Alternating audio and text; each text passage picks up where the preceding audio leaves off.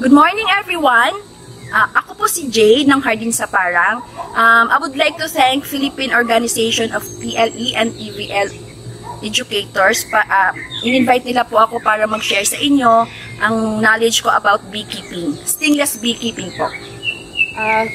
By profession po, isa po akong makeup artist. Tapos 3 years ago, yung partner ko po, nature lover siya. So, nag-iisip siya kung paano kami makatulong sa ecosystem since yung climate change is medyo malaking problema na. So, nag-isip kami ng paano kami makatulong sa kalikasan. Ito po yung naisip namin. Negosyo din po siya, maganda kasi siyang negosyo, and at the same time nakatulong din po kami kay Mother Nature. Ang stingless bees po are good pollinators, so malaking tulong siya sa ecosystem natin. Stingless bee is a good pollinator. In recent studies, the evaluated stingless bee species were found to be efficient crop pollinators both in field crops and greenhouses. The use of local native stingless bees as pollinators is promising since in some instances they are more efficient than honeybees. It avoids disease propagation between introduced and native species and reduces the risk of the establishment of exotic species and the displacement of native ones. So, sa pag-aalaga po ng stingless bees, ayaw po nila sa init. Gusto nila sa shaded area, just like this. So, kung walang medyo hindi shaded yung lugar ninyo, gagawa na lang po ng nursery tulad din neto. Kasi ayaw po nila ng direct sunlight since yung bahay nila, yung propolis is made of wax and dagta ng halaman. Pag direct sunlight po, natutunaw po yon. Nilalayasan po nila yung hive kung doon mo sila ilalagay sa direct sunlight. Kasi natutunaw po ng dahan-dahan yung bahay nila. In terms naman po sa ulan, kung lalagyan, tulad po nun, sa mga naka-freestand ko, nilalagyan ko lang po sila sa ibabaw ng tiles or mat or anything na hindi sila mababasa. Ang dami pong bagyong dumaan dito, init, ulan, sobrang lakas ng hangin. Hindi naman po naging problema yon or naging hindrance para sa pag-alaga po ng stingless bees. Importante po kasi, not direct sunlight at saka hindi sila mabasa ng tuloy-tuluyan. Okay lang yung maanggihan ng konti. Walang problema po yun. And ayaw po nila ng langgam kasi kaya silang patayin ng langgam. Ang kalaban po ng stingless bees is langgam, spiders, lizards, frogs, chickens.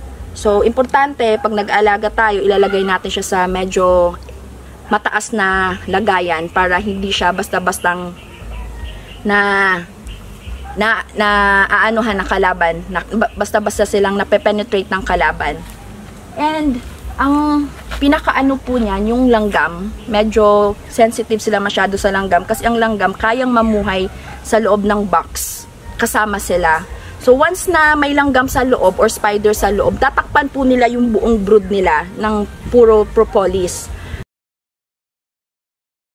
Propolis is a combination of beeswax and plant resin, one of sought-after stingless beehive product for its high pharmacological value. Propolis is a plant material rich in flavonoids and phenolic compounds, and it has natural antibacterial, antifungal and antiviral properties. The thing is, kung merong kalaban sa loob ng box, ang mga stingless bees, hindi na sila dumadami kung saan nila tinakpan yung part na may kalaban, hanggang doon na lang sila, hindi na sila dadami or kukonti, hanggang doon na lang, titigas at titigas yung propolis, kakakapal nila, parang dinagdagan nila ng dinagdagan para hindi sila ma-penetrate ng kalaban. So, hindi dadami po yung brood nila, hindi dadami ang eggs, hindi sila makapag-produce ng honey. So, yun lang yung everyday or every other day kung tinitingnan, iniikutan ko sila kung merong ants. Dito kasi sa lugar ko, marami akong kalaban is ants and spiders. Kung mag-urban beekeeping naman, ang kalaban doon is lizards and spiders. Tapos, hindi sila sensitive alagaan actually. Hindi tayo nagpapakain tulad ng Apis mellifera kasi nag-feed tayo ng sugar doon pag tag-ulan. Dito, hanggat hindi mo gagalawin yung food nila sa 2-layer box na yan, hindi na po natin kailangan mag-feed at hindi po sila magugutom. Hindi po sila lumalabas kasi pag tag-ulan. Pero enough naman yung nasustore nila na food sa box nila na throughout rainy season is makaka-survive naman sila. So, ito po yung hive natin na honey producer na. May third layer na po siya.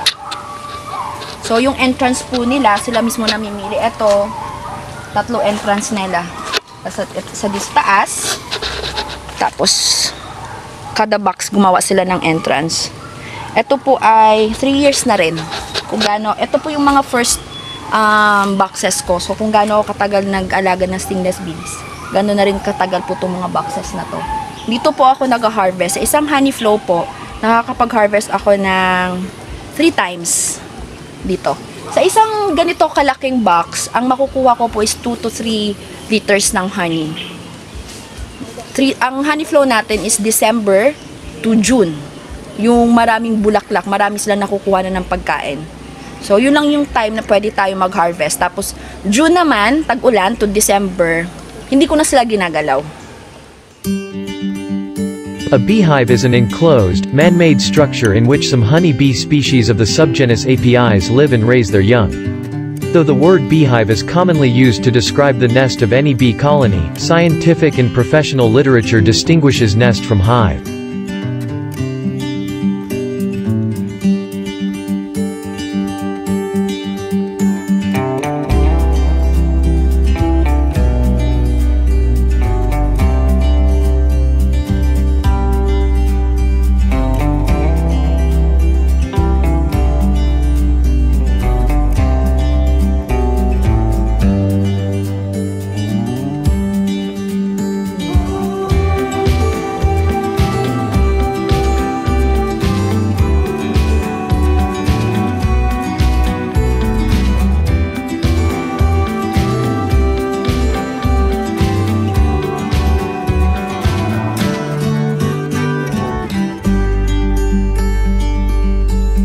Tetragonula baroi, stingless bee native to Philippines, very effective pollinators that can be utilized even in a controlled environment like greenhouses for high-value crops and boost food security with greater harvest. Tetragonula baroi produces honey with low sugar content, around 17% on glycemic index. Stingless bee honey is known for its high medicinal value comparable to Manuka honey. It poses a unique sweet-sour taste.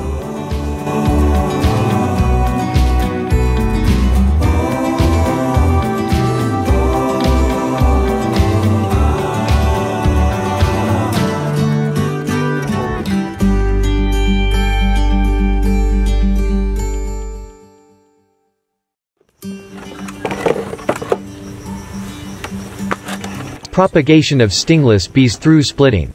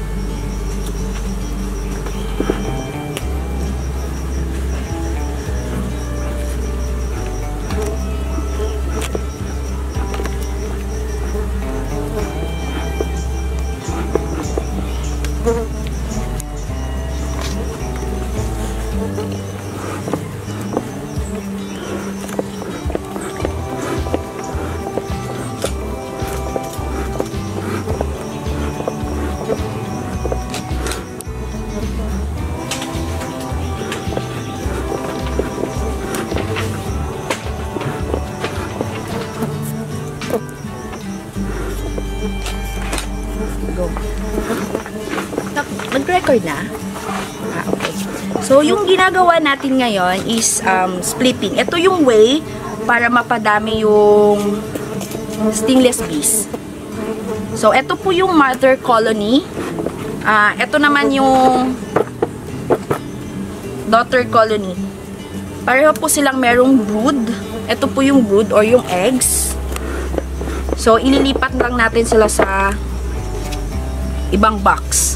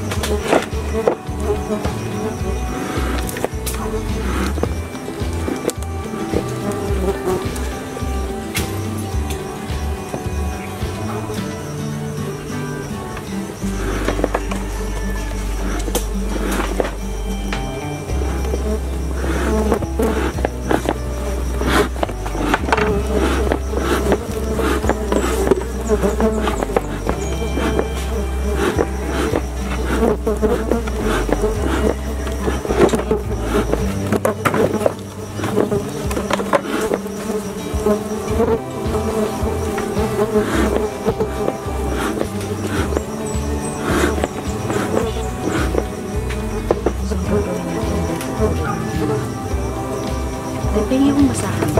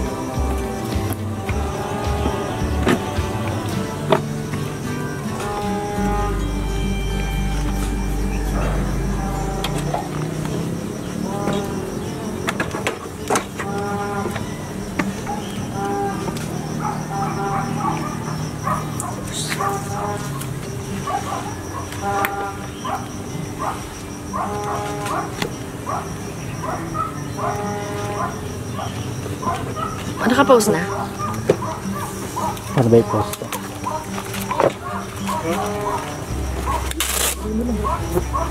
Kailangan ko kasi punasan. Sorry. Oo naman po.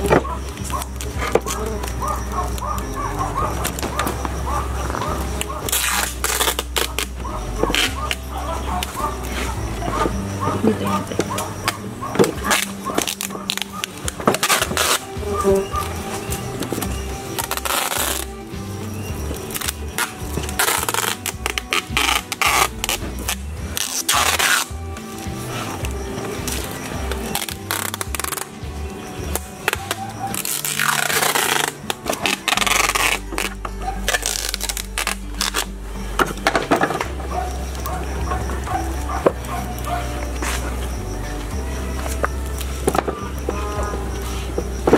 Kailangan ko ba ito i-tape? Tape mo lahat eh.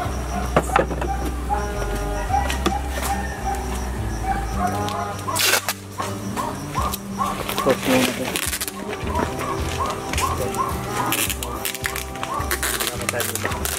Resume na lang later explain ko lang. Kasi itong pagtitape, dito lang, kami lang gumawa niyan, di yan turo ng sinuman. So, explain ko lang kamaya kung saan.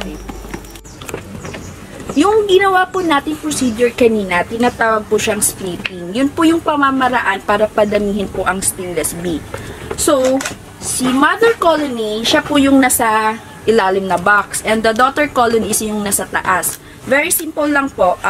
Si mother colony at saka si daughter, pag splitin natin, ilagay natin sa magkaibang box, tapos papatungan natin ng panibagong box. Just make it sure, pag ginagawa nyo po ito, si mother colony, which is ito, ilalayo nyo po siya sa original niyang kinalalagyan. So, ang original na place, kung saan ang galing yung box na to, ilalagay natin si daughter colony.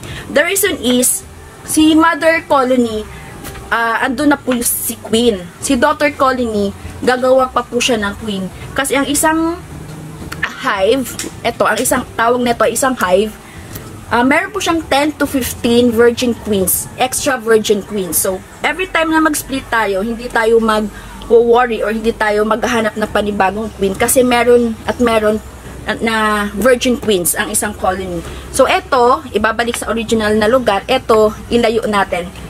Kahit mga 5 or to 10 meters, pwede na. At magkaibang direction po yung butas nila.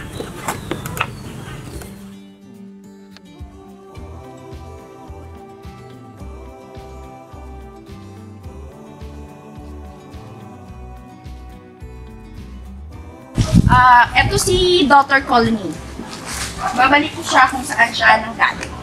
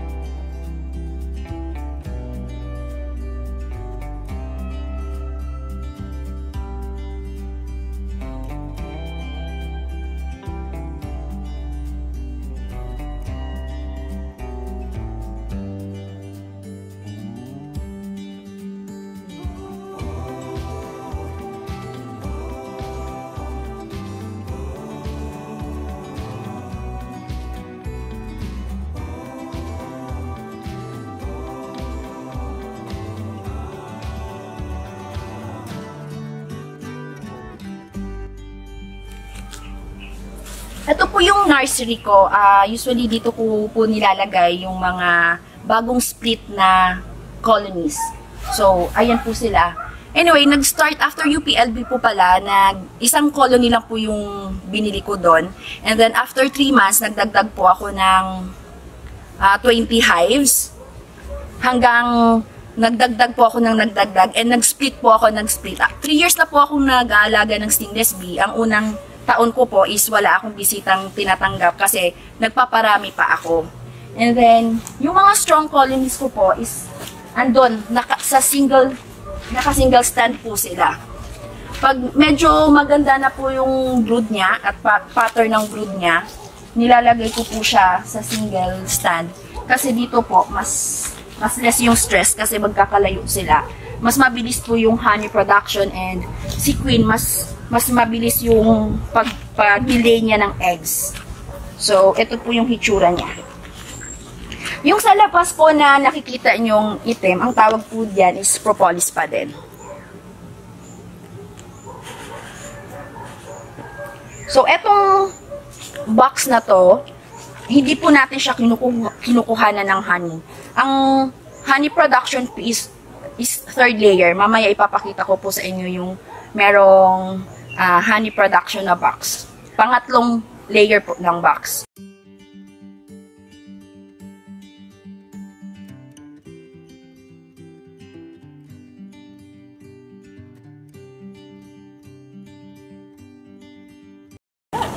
So, ito po yung third layer box. Usually, ito po yung, dapat honey, purong honey lang to. Pero ang ginawa ko po is, nilagyan ko siya ng jars. Yan. Experiment ko po yan. Kung may iba kasi gusto nila na may propolis po yung honey nila to make it sure na original siya. So, ito, experiment pa lang to. Pero, kung mag-honey production tayo, ito yung sinasabi kong third layer. So, dito, maglalagay tayo ng third layer. Pag punong-puno na po yung brood, hanggang top box ng second layer, saka tayo naglalagay ng ganitong box for honey production.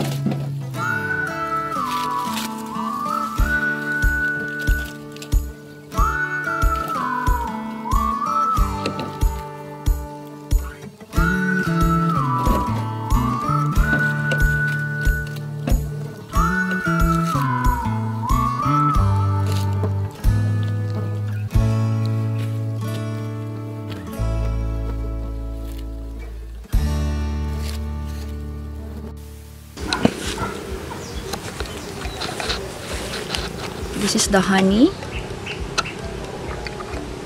Ito yung nectar ng flower.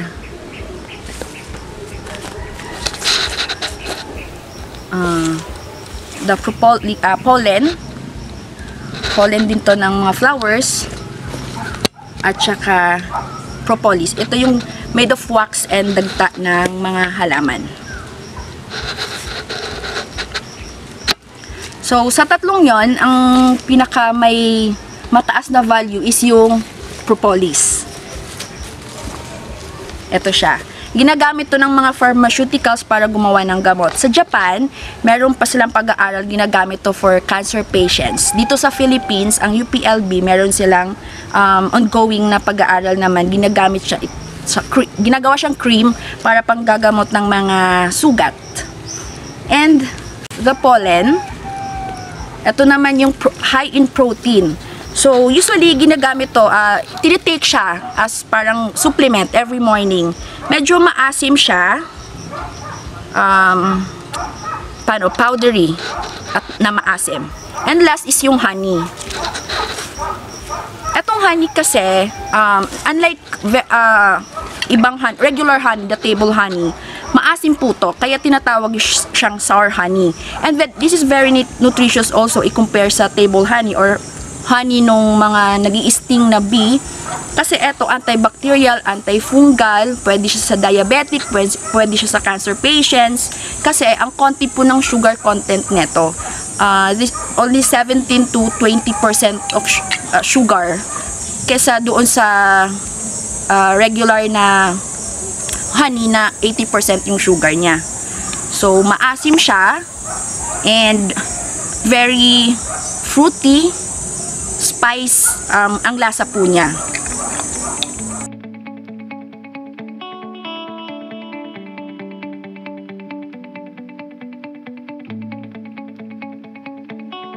Some of the nest trees of stingless bees in the wild are coconut, sio, gumihan, lanigpa, nara, anislog, santal, mango, cacao, and cotton fruit. Based on the studies of Central Bicol State University Agriculture about utilization and commercial production of stingless bees, and its products in the Bicol region, a total of 88 plant species were identified as pollen sources of stingless bees in 13 the Meliponaries surveyed. Coconut Cocos nucifera was the common food source in the Meliponaries, although other sources were horticultural, agronomic, forest, fruits, crops, and mangrove species. Stingless bee was found to be not host-specific and its floral preferences are diverse. The majority of the plants were in bloom in the apiaries from December to February except for some trees which were only at the flowering stage starting January. These are some examples of fruits as pollen sources of stingless bees. First is coconut, avocado, rambutan, mango, pomelo, and banana.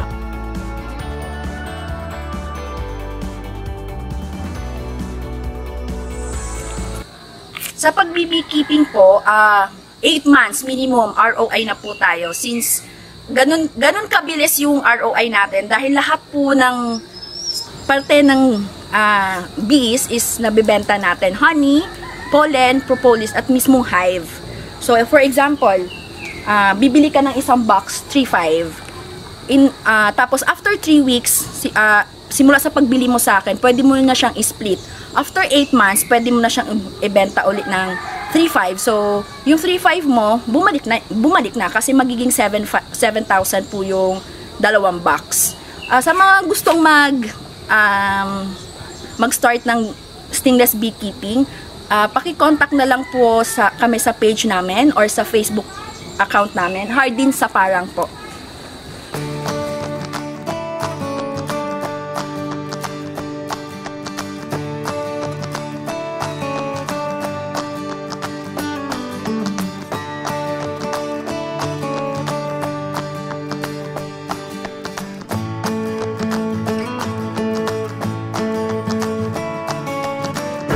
Andun na rin po yung mga contact numbers namin and mag-PM na lang po kayo. Salamat!